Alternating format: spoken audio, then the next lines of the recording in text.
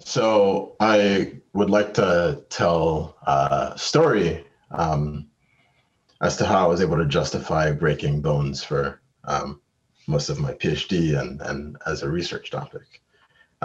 So to start off, we can think about a pretty well-known and common problem, the total hip replacement. So if you have a healthy hip, like shown here on the left, in the pre-COVID era, you're able to run around, play with your kids when things are really nice. But on the right side here, what I'm showing is osteoarthritis of the hip, which is a condition plagued by sort of degradation of cartilage and bone spurs, which effectively really limits people's mobilities. And one of the ways that we've been sort of trying to solve this since the 1950s is this total hip replacement, which effectively employs the use of usually titanium alloys and sort of polymeric cup cone geometries to just replace basically your bone.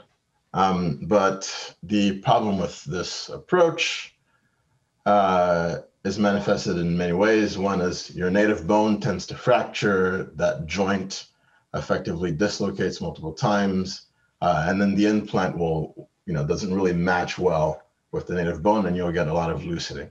And this results in, revision surgeries, and then the same problems can occur again and again.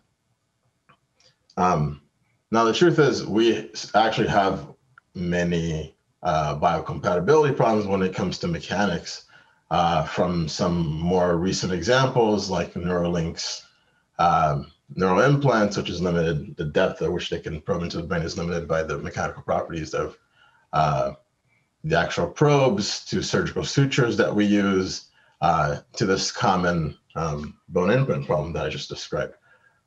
So why is this? Okay, so we can think about this in terms of biogenic materials, so materials that are naturally made, sort of cell-made materials, and synthetic materials. So biogenic materials are collectively light, strong, tough, and tunable.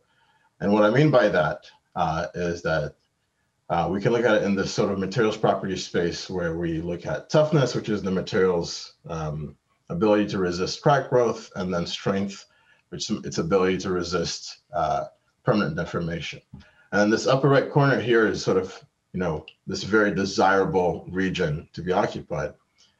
But when you populate this plot with our engineering materials like composites and metals and whatnot, you see that they're not really able to sort of occupy the space in the same way that biogenic materials can, right?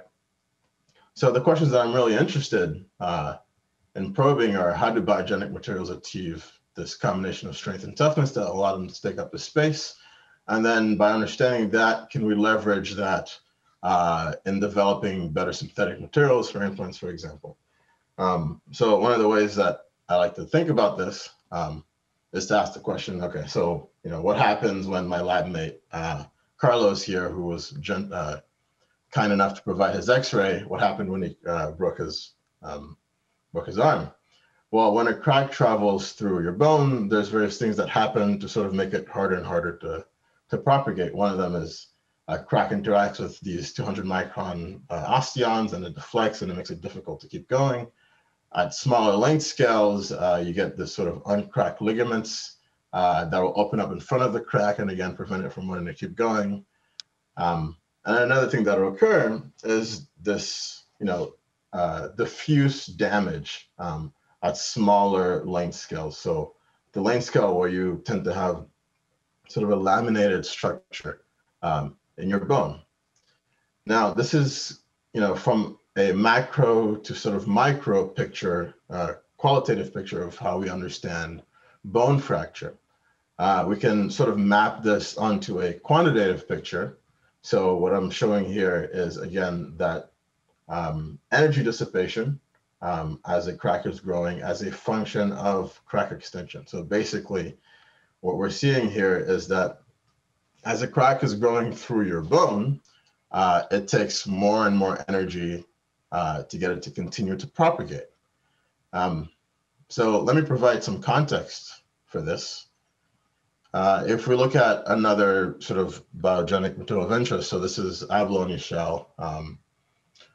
It's sort of a brick and mortar type structure that also exhibits this sort of toughening behavior, right? But it's sort of a less complex architecture than what I just showed you in the bone.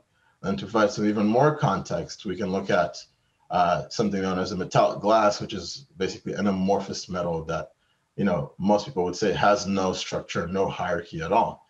So what we're showing is a quantitative way of looking at toughness or energy dissipation in relation to crack growth in materials that exhibit different levels of system hierarchy, with bone showing this uniquely high toughening behavior with a unique set of hierarchical length scales, right? So this is the quantitative picture of like the state of the art.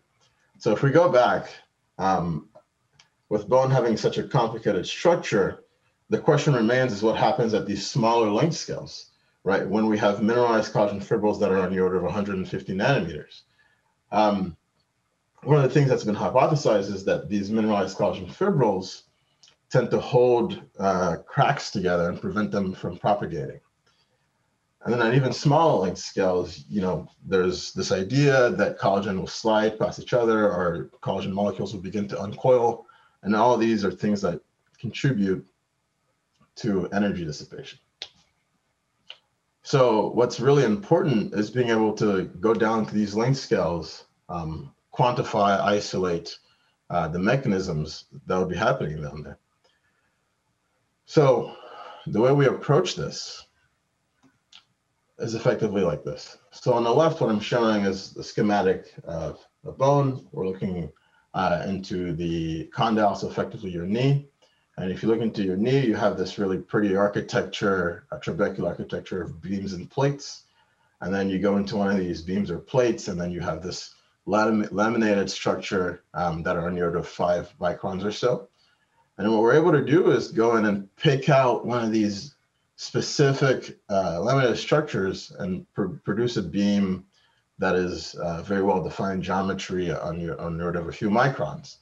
And then we can do that with the sort of site-specific precision and orientation that we can even go in and look at transmission electron microscope images of the fibril orientation, the collagen fibril orientation. And what I'm showing here on the right is effectively just that technique in GIF form, schematic form on top, where we've done it on other materials. And then this is a GIF of it happening live in these SEM.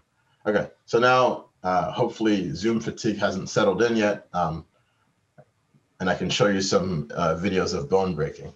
So this is one of those beams, and the first experiment I'd like to show you is effectively we introduce a flaw or a defect in this beam, and what I want you to do is focus on this area here, where I'm going to apply a load with this piece of diamond onto this bone, which sounds very drastic, but it's a way of doing this really well-controlled experiment. What you'll see is a crack sort of propagating from this artificially introduced defect, going up, up, and then you get this catastrophic failure of the bone.